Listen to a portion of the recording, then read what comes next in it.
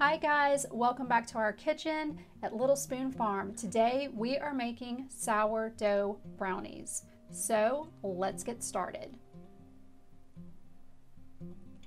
You'll want to line a 9 by 9 inch baking dish with some parchment paper and preheat the oven to 350 degrees Fahrenheit.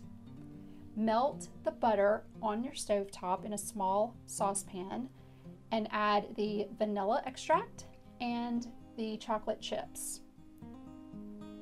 Stir this pretty frequently until the chocolate chips have melted and the mixture is smooth over a low heat. Then you can add the cocoa powder. The heat is going to help bloom the cocoa powder and bring out more chocolate flavor. So once that's combined and smooth, go ahead, set that aside and let it cool while we move on to the next step.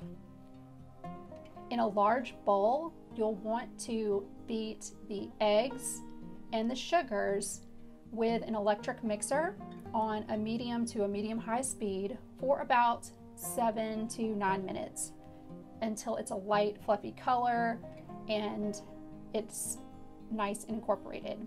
Then you're going to add the sourdough starter, the cooled chocolate mixture, and again use that electric mixer to incorporate that into the batter.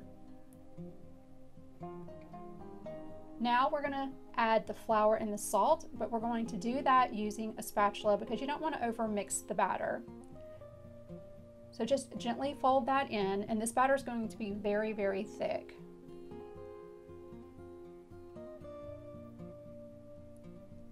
Once this is all nice and evenly incorporated, even though you still may see little bits of white flour, that's not a big deal.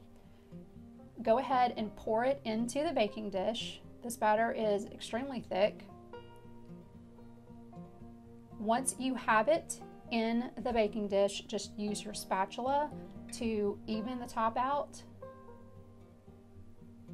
And then you're going to want to bake this for 35 to 40 minutes.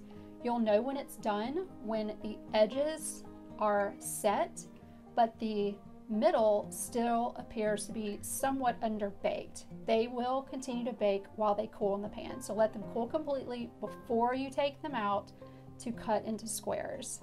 And I promise you, you are going to love these brownies, and it's a great way to use your sourdough discard.